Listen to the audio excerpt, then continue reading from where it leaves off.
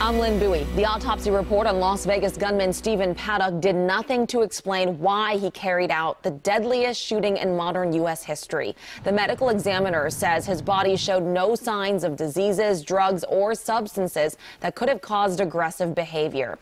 Paddock opened fire October 1st from a room at the Mandalay Bay. He killed 58 people at a country music concert and injured some 800 others. He shot himself before police stormed his room. Much more later today on WJZ and WJZ.com.